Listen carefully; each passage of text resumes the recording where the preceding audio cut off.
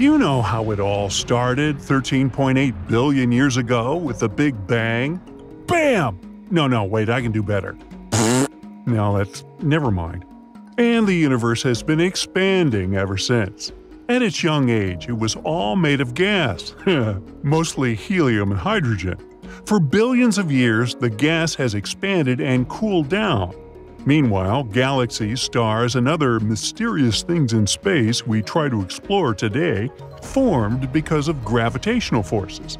And in that chaos, just like in middle school, about 4.6 billion years ago, our magnificent planet was born too. It all started as a disk of gas and dust that orbited the young sun, just the same way it was with the rest of the planets in our solar system. This disk consisted of dust particles of different sizes and gas. They were circling the sun at different speeds and in orbits that weren't stable and predictable. They were bumping into each other all the time. These particles grew from very small grains of dust into boulders, then later into bigger objects called planetesimals that had a range from miles to hundreds of miles in diameter. And these planetesimals that were orbiting the sun within the disk had gravitational force strong enough to pull other objects from the neighborhood out of their orbits and collide with them. As they were constantly hitting each other, they got bigger and bigger until some got to the size of thousands of miles in diameter. That's nearly the size of Mars and the Moon. We know these things because of meteorites. They come from different places all over our solar system and bring all kinds of materials to our planet, giving us something cool to study and learn about our solar system and how it formed. These materials include very small pieces of dust and rock that have gone through the chaos and survived those rough times even before the planets were created. Meteorites also brought pieces of asteroids and planetesimals left behind after the planet-forming process ended. As these objects were forming, some radioactive elements were left trapped inside the minerals that, again, were part of them. That's how scientists could tell how old they were. But the final stage of Earth's formation, and generally this whole chaos that was happening in our solar system, may have taken a little bit longer, possibly even up to 100 million years more. That's when the last enormous impact was, and the Earth finally reached its full size. What actually happened is that it hit another object which was nearly as large as Mars. This collision was so strong that the impact produced enough energy to vaporize some of the metal and rock, both from the Earth and the Mars-sized object. And this vapor created a disk that was surrounding our planet. That disk cooled and clumped together at some point, which is when we got our moon.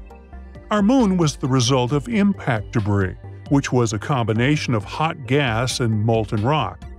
There are some theories of how the moon formed, though. One claims it broke off from the Earth. Another one says the moon formed somewhere else in our solar system, and at some point, as it was wandering around, it got so close to Earth that it ended up captured by its gravity.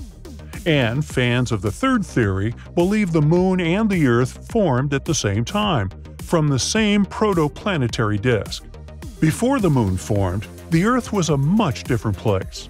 If you could have just one day on Earth without the moon, you'd be first surprised by the days and nights.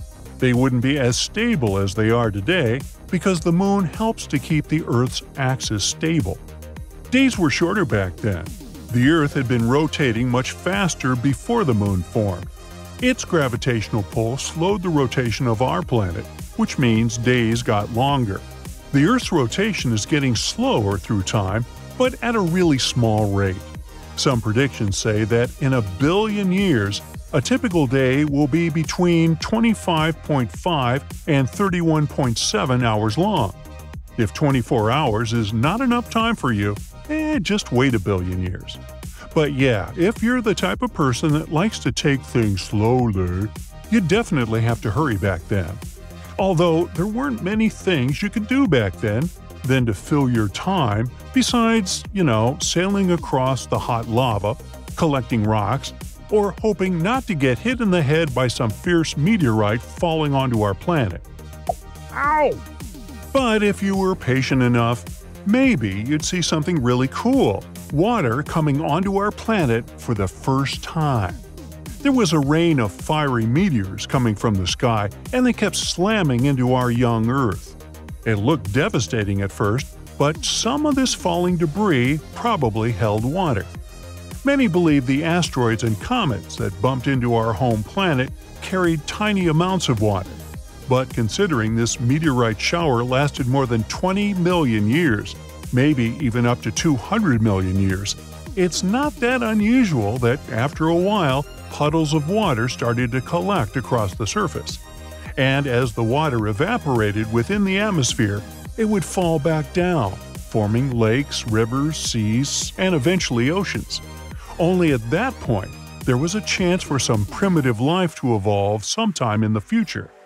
Earth started its transition from a hot ball of magma to the world we know today. Before that, it would be too hard for life to exist there. Even if it had happened somehow, all those meteor and asteroid collisions would have probably destroyed it. Also, you wouldn't be able to survive without an oxygen tank. The Earth did have an atmosphere, but it wasn't like the one we have today. Scientists believe it was composed of water vapor, methane, ammonia, and some other gases released from volcanic activity. Basically, it was too toxic, since there were volcanic eruptions all the time. And the temperatures were way higher, so just standing at these early stages of Earth wouldn't be such a pleasant experience. Also, there could even be some form of life at that time. In its early stages, when everything was so chaotic, it wasn't covered in oceans, trees, or stunning landscapes like today, but in molten magma. I mean, the earliest form of life we know about are fossils of microorganisms found in hydrothermal vents, and they're thought to be 1.4 billion years old. And scientists assume the earliest time for life to show on Earth could be 4.2 billion years ago, give or take. So, with the right equipment, you could even see some single-celled organisms like bacteria somewhere across our chaotic planet, even before the moon was there. The moon's gravitational pull on the Earth creates tides in the ocean, which means it probably helped mix and circulate ocean water, maybe even shape them. The tides without the moon would be much smaller, because the gravitational pull is what causes the tides to rise and fall.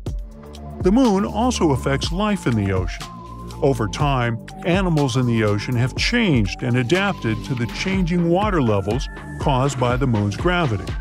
Even just the moonlight has a big effect on sea creatures. For example, corals use the moon's cycle to release their eggs at the same time and with stronger tides to help carry the eggs. Baby sea turtles use the moon's light shining on the water to guide them from their nests to the ocean. Who knows which directions life on the Earth would have taken if, at some point, billions of years ago, we didn't get our lunar buddy to follow us along the way. That's it for today. So hey, if you pacified your curiosity, then give the video a like and share it with your friends. Or if you want more, just click on these videos and stay on the bright side.